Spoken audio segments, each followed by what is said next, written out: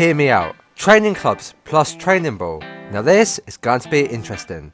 Can I beat my dad on a new par 3? Dad's tee shot, he's hit it straight at the flag. This was on the perfect line, but it just caught the greenside bunker. My first shot, and all I care about is keeping this ball in play. And it's just landed behind that tree. My luck continues.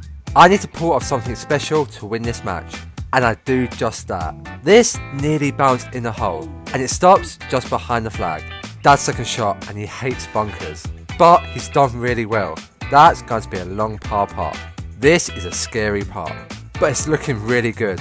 Keep turning. Oh, so close. He deserved that. And that's a tap in for bogey. Can I win the match? And I'm using the lag shot driver as a putter. I tapped this. I should have won. But that's a cheeky no-look tap in for the draw. Guys, what's next?